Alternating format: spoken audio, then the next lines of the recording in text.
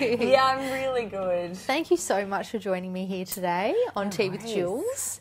How are we having your tea today? Today, we are having English breakfast with milk. Now, I have quite a background with tea, actually. Tell which I me. haven't told you about. Good. My mum's obsessed with tea. She drinks like 8 cups of tea a day. And I love her there already. is a teacup in every room, an empty, dirty one.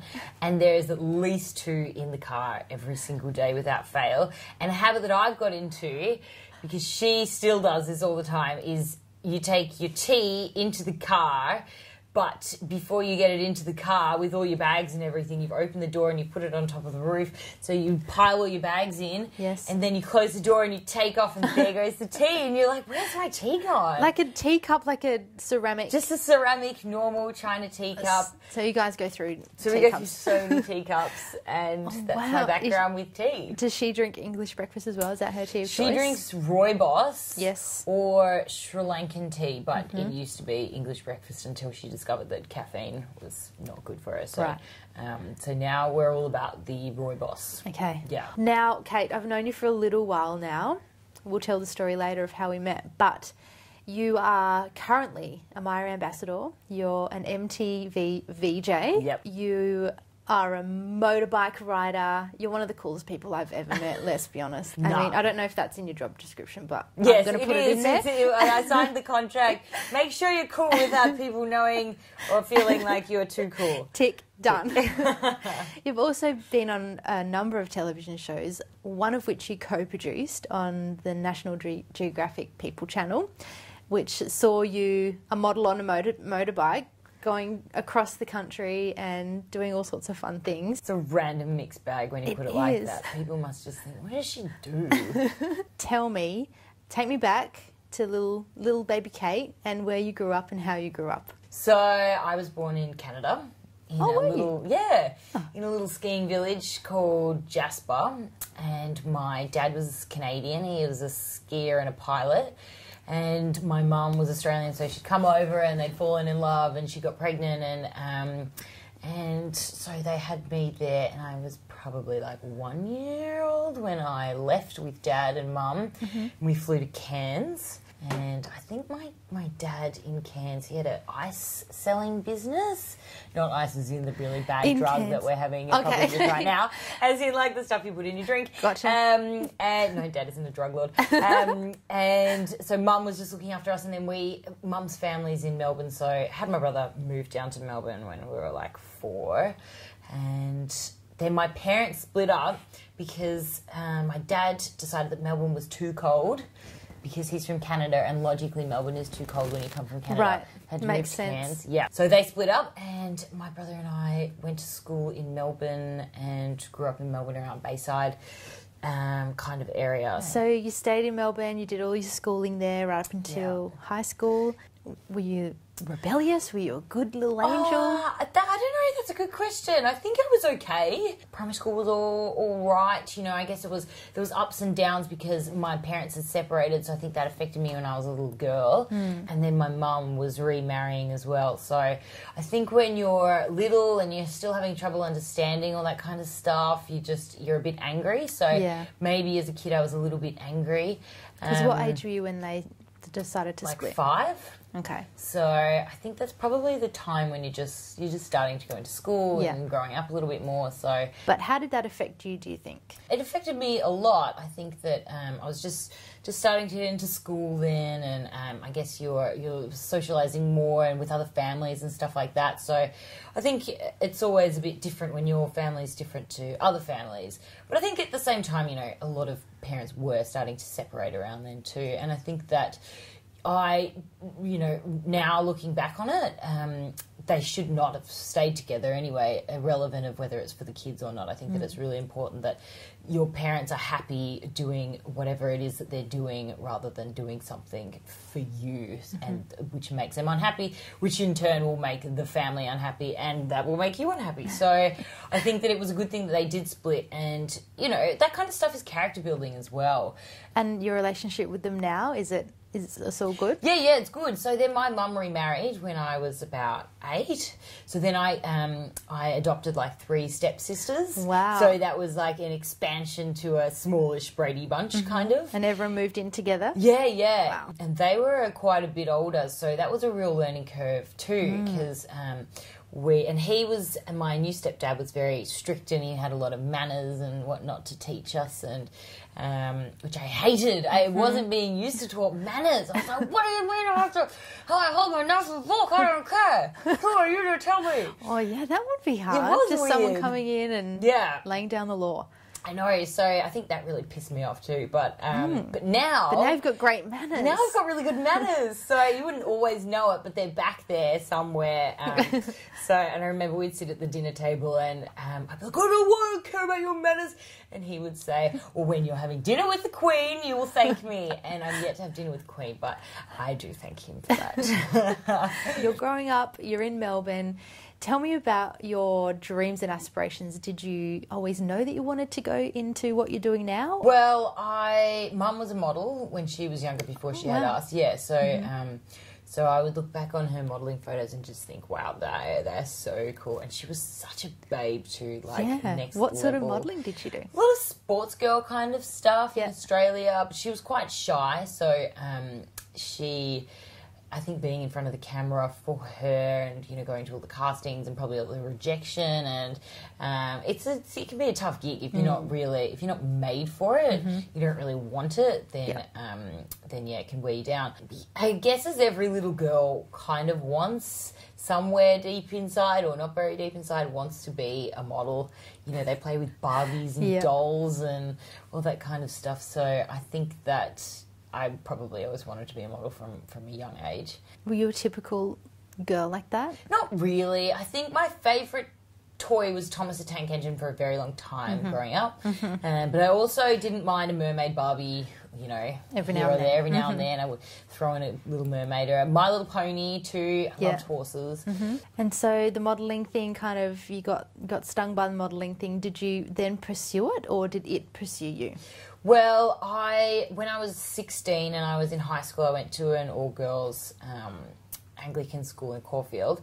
A group of friends entered me into this competition called Search for a Supermodel, and it was it was the first televised modelling competition like what we have now. With Next Top Model, except our series was really nice. They were really, caring and nurturing, and it wasn't like, let's make this poor 14-year-old fight with this poor 14-year-old and let's see who we can make cry, and let's cause some hoo-ha and all that kind of jazz. It was just a more nurturing kind of entrance into the industry.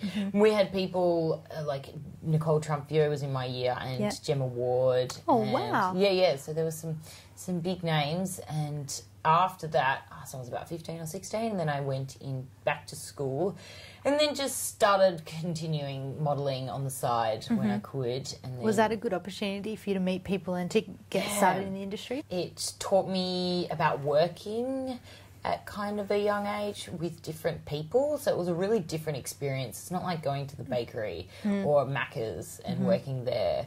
It's like you have to grow up pretty quickly. It's a very adult world. Yeah, you have to deal with adults, and you're putting compromising situations, and you have to get to locations, and you have to be doing different things that a lot of people don't really understand. So everything from grooming to having the right underwear to making it on time to locations, and to having hair colour and doing work for free and all that kind of stuff that nobody else really gets unless you're in the industry. Yep. But because my mum was a model, she got that a little bit.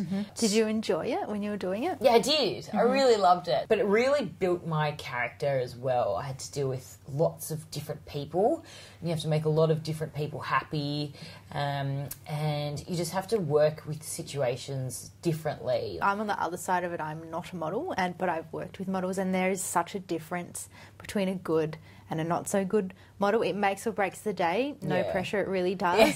It's like when you have a good model, you can just bang out those shots and it's everything just works. It's a different type of work to other work that is also hard work. It's just different. But the pressures that go along with it too. So, you know, body image and like, why didn't I get that job? Why did they say no? There's never any feedback.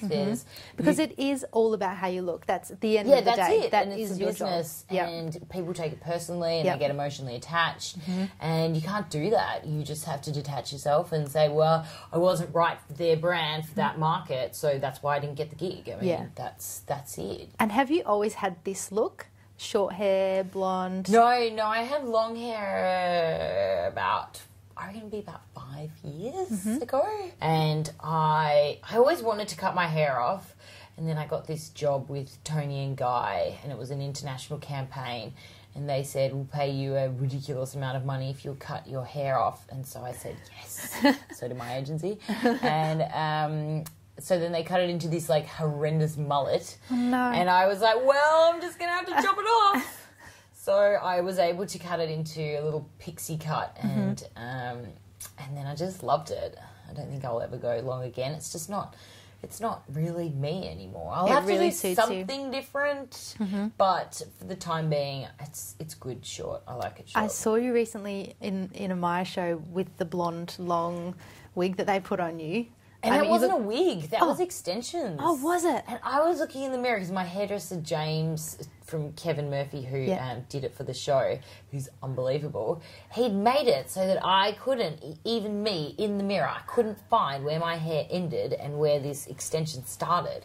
Isn't that bizarre? It looked amazing. It did look real. But, you know, long, blonde, it's just, there's so many of them out there. I think that it's important to have your own style and something unique about you because that's, you know, you've got to be your own character, and whatever makes you the best character you can be, then I think enjoy it to the full. I think that's one thing that's definitely stuck with me when I met you, because I was very intimidated when I met you. Oh, really? I was. Let's talk about the whole MTV thing and how you got into that. Well, we were auditioning at the same time. Right, okay, that's what I thought. Yeah, because there was a show called MTV Style Me. I just had my first baby, and they called me to come in for an audition to be the stylist in this show. And I went in thinking that there's no way. I've never done TV before. I don't know what I'm doing. There's no way. But I'll go. It'll be a fun day. Yeah. And then I said when I was there, who else is going for this? And they said, oh, we've got a model, and we've got some bloggers. And I was like, well, they're going to get the job. Oh, no. And then it turned out that it's an awkward moment, Kate. I got the job. So... Yeah. And then I remember the first day that we all kind of started with MTV. You got the MTV VJ role, which suits you down to the ground. I could never be that cool and be VJ and do that. And then we met that day. I remember we had a photo shoot together for MTV and sitting in the Cadillac and doing all that. And I was like, what am I doing here? This is Kate Peck. She's like an Amazon beautiful, cool motorbike riding chick, and I'm like some daggy whatever I'm trying to do. I was so scared. But anyway, my point is you've kept that, but you've also kept your individuality in how you look in an industry where it is easy to be a clone and to be, you know, looking like everybody else. Shit, I'll take you everywhere with me. Credit to you. No, honestly, no, that's a real thing. Are you going to get into management? Because that sounds like what I need to get. I'm a sell. There's business and there's nice, and you can combine the two. I really think that it's possible to remain a good person in this industry. Oh, totally. I can't be any other way, unfortunately. I tried to be a bitch. I wish I could be more of a bitch, because then, I don't know, maybe I'd get, like, a lot of respect or something. But I just can't. I'm too much of a please like me person. And, you know, my mum taught me that treat people as you'd like to be treated. It's nice to be able to lay down the law sometimes and just be like, no, you know, if you, this is what I'm going to do, and I'm going to do it this way, which, you know, when the time is right, you can do that. but I don't have a hard edge like that, and I don't think I ever will, and I don't think I want one. You've gotten this far without it. Yeah, and you know, when I meet people like you, for instance, that they're really sweet, they're down to earth, they've got something good to say, you know, they genuinely care about you, they're not threatened by you, they just are comfortable and they exist in their own, and they're not insecure and they don't project any of that onto you, then they're the ones that you remember and they're the ones you want to hang out with at a later date. So MTV. Yeah. My gosh, what an awesome company to be a part of. I couldn't believe that I was a part of it. Yeah, it's pretty cool, It's so isn't it? fun. It's so international and you get to do so many things. Can you tell me about some of the fun things you've done with MTV? The biggest thing, actually, in the entire time that I've been there would be when I was flown over to New York to interview Stevie Wonder and Alicia Keys. Wow. And will.i.am. Were you nervous? Yeah, I was. I was terrified. But, you know, I don't know about you, but I still get nervous before everything. What do you do about that? Is it self-talk or is it... I think it's experience. Yep. A lot of it is experience. So, like, if for anyone who does want to get into TV presenting or whatever, it's just like just doing it again and again and again and again and doing it for free and doing it as much as you possibly can and just so you can feel comfortable in that environment. I can't be drunk. You know how some presenters can go out there and like host things and have wines and champagne? That just doesn't work out for me. So have you tried? I've tried. No go. Disaster. So I feel like your mind needs to be clear and you just realise that you're not like solving world problems. That's it. You know, I'm not curing poverty here. I'm interviewing Ariana Grande or whatever. It's not a big deal. So I think perspective is important too. That's so true. Not saving the whales. Exactly. I can't believe that you, this tiny little person, gets on these massive motorbikes and you just like crank it and go. Yeah. Nothing in the world gives me the sensation that riding a motorcycle gives me. It's just like, it's just freedom and escapism and it's just something that when you chat to other motorcycle riders, you connect on this another level. It's just like, I don't know what it is about it, but I just get a rush and I love the community. It's just everything about it. I just feel good on a bike. I would 100% crash in my first, second. Well, if you're not falling, you're not learning. Okay. Thank you. And if you're not dying, you're living. You're living. Good advice. Right here, you heard it first. Motorcycling 101. But yeah, it's been good because I can branch out, like with my TV series with Nat Geo People. And so that was an adventure TV series called A Model Adventure. And we did that 4 episodes around Australia. So I did an off-road car rally where I navigated a truck in Kalgoorlie and we won, which was amazing. And then I did a 3-day canyoning expedition in Blue Mountains, and then we did a sailing race, and then I did a jungle triathlon in far north Queensland. So that's another side of me, and I get to kind of I get to immerse myself in all the adventure and just something different that takes me away from the glamour, the glitz and the glam that is the TV industry and Sydney and superficial things. And it's nice just to get dirty. And do you have a preference? Where would you rather be? Oh, I don't. I want to stick with all of them. Yeah, so, you love it all. Yeah, because I've got the MYER ambassador role as well, so that's pure fashion. Yeah. Then I've got MTV, which is entertainment and music, and I've got my motorcycle stuff too and my adventure stuff, and I want to do it all. And people are kind of like, well, you're going to have to choose one. Like, well, I don't want to. Yeah, you don't have to. Must I? Yeah. I know you're a busy girl, and, you know, it's hard to fit in all the things you do into life, far less keeping up with family, friends, you know, everything else that's going on.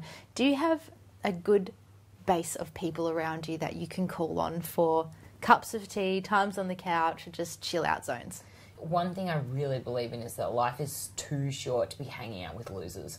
You need to just get rid of anyone who's sapping you dry and is not giving you anything, because life is too short. If you hang out with these idiots that are sucking the good bits out of you so you can't go out there and pursue what you want to do, then, you know, you've only got yourself to blame, basically. So I think that... How would you get around that? Like, how do you identify that someone is bad for you and then remove yourself or them from the situation? What would be your strategy? It's hard, but I don't know. Cold turkey? Yeah, or just slowly, you know, just slowly distance yourself. That's it. You just got to slowly distance yourself. And when you stop responding to them constantly or feeding their problem, you know, if they're sucking you dry and they're constantly texting you and making you feel bad, I think that's really hard to get around. You just have to think of yourself sometimes. And when you are a caring person like yourself, I've seen you care. I've seen you at so many different events, and you've always got somebody who's not in the industry with you as your friend. You're taking them along for the event or with the ride. You kind of share the experience and you share the love. I see how much you care for people, and I think it's just beautiful. But being a busy person, it can be, you can just work all the time, 24/7. I know that sometimes I just have to go, okay, I need to just put my computer down right now. I can do this later. Do you have a strategy, I guess, or some way of doing that? It's just not stopping working, rejuvenating and getting your energy back. I like to go to the gym a lot. I think my odd hobby of motorcycling helps. And just a day on yourself solo, you know, where you can just read the paper. Just unload your mind, because it's often the mind clutter as well that you can better manage your time or be less stressed if you're clear. Okay, can I ask you like a weird question? And this is so off topic, but I'm going to talk about you being an ambassador for MYER. You do a lot of catwalking, right? Yeah. I always think, what is that model thinking about? Their face is so serious and so focused. Are you just thinking, I just need to get from here to there without falling? Like, what is happening? I love it. It's so much fun to get out there and you're just like, I am hot shit right now. And that's pretty much it. Like, you feel good. If you can walk properly, that's it. See, some of the girls really struggle in high heels, walking to a strong pace or whatever is required of them, or they just hate being on the runway, whereas I love it. You have a good walk. You have a really good, fierce walk. Well, I like it. I just love it so much. And you're good in heels. That helps. Some of them might be a little bit hungry. Some of them might be, but you know, a lot of them aren't hungry, but some of them might be. Some of them could be uncomfortable because some of the stuff we have to wear is just ridiculous sometimes. Have you ever had a near miss? Like, have you ever fallen? Yeah. Have you? One of my first fashion shows ever was with Wayne Cooper, and Paris Hilton was in the show. Yeah. And it was in the BMW Edge in Federation Square in Melbourne, and what it is like 60 steps or something that are really steep, but they're all different sizes, and there's no handrail, and we're in 6-inch Terry Bibliano heels, and this was like the second time I've ever walked in heels, and so I must have got down 3 steps and just slid, and it was like an auditorium, this whole auditorium's gone. And so I just had to get back up and keep walking, and that'll be fine. And that's your first and only fall? Pretty much. Good. Yeah. Kate, it's been so nice to talk to you. I feel like I know you even better now. Oh, good. So many things Let's to do this you. again. Let's do it.